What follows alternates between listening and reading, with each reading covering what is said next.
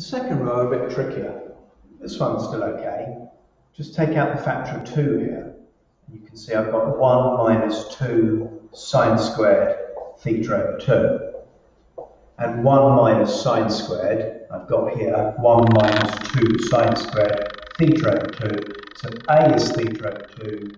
2 of those are just theta. So I've just got 2 cos theta there. That one's not too bad. This one takes quite a bit of thought. So I'm going to just use this formula here. I just want to do some rearranging of it. So if I write this formula, look, cos 2 theta, and I'm going to add 1 to that side, and that will equal 2 cos squared theta. If I square root both sides, I can say the square root of 1 plus cos 2 theta equals the square root of 2 cos squared theta. Notice this is exactly what we've got. And so what we've got is the square root of 2 and the square root of cos squared, which of course is just cos theta.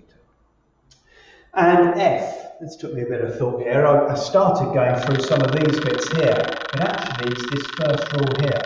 Notice this is the same as sine theta cos theta all squared. Now you might be saying, well, I've got sine theta cos theta, but you've almost got it. Look, if I divide both sides by 2, that is the same as a half the sine of 2 theta. Dividing by 2 there. And so we're squaring that. A half squared is a quarter, sine squared 2 theta. That's the answer they're looking for. Now in each of these you're probably saying, well, I don't know, didn't know they were aiming for that. Most questions in an exam, it will be prove that. So you'll be given this and asked to prove that it equals that.